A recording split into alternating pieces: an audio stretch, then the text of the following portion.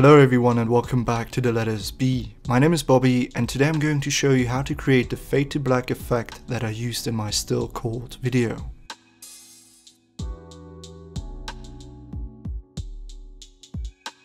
But before that, I would like to thank you from the deepest of my heart for the amazing feedback on the still called video. I would have not imagined that the video would get so many likes, comments and views, besides that it's not a tutorial. This shows me what great community I have behind my back and I can't thank you enough for that. Also, I would like to thank you for the support in general and for the now already 15,000 subscribers. That's a huge number and I think with your guys' help we will reach the 100,000 as well. After that being said, let's start this quick and easy tutorial. As you can see, I imported my video footage as well as a music track to my project, so I'm ready to work. The first thing we do is to set audio marker by pressing M on the keyboard so we know exactly when we want the effect to start and end. Listen to the track and pick highs or lows in the audio so you can visualize them in your video footage.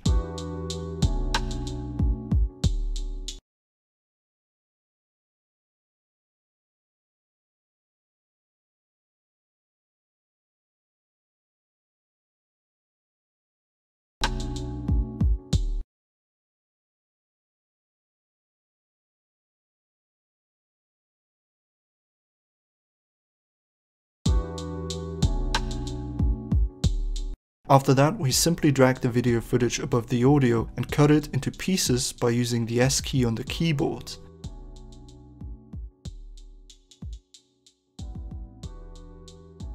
Now we come to the final part, creating the actual effect. So let's say we want the fade to black effect to start between the orange marker 1 and 2. Then we simply drag down the opacity of the footage that is between those markers so a difference will be visible after replaying it. Drag down the opacity by moving the mouse above the upper edge of the video. Click and hold the left mouse button so you can drag it down and a white line will appear, including a number that shows you the percentage of the current opacity. In this first clip of the footage, we go for an opacity percentage of 75%. Then we pick the following footage part and drag down the opacity to 50. You can repeat this process with the next one more time and pull down the opacity to 25%. Now to finish off the effect, simply delete the last clip part so it will turn black for the amount of time you choose. After that, you can set another audio marker where the clip will be visible again and you can go on with any further editing.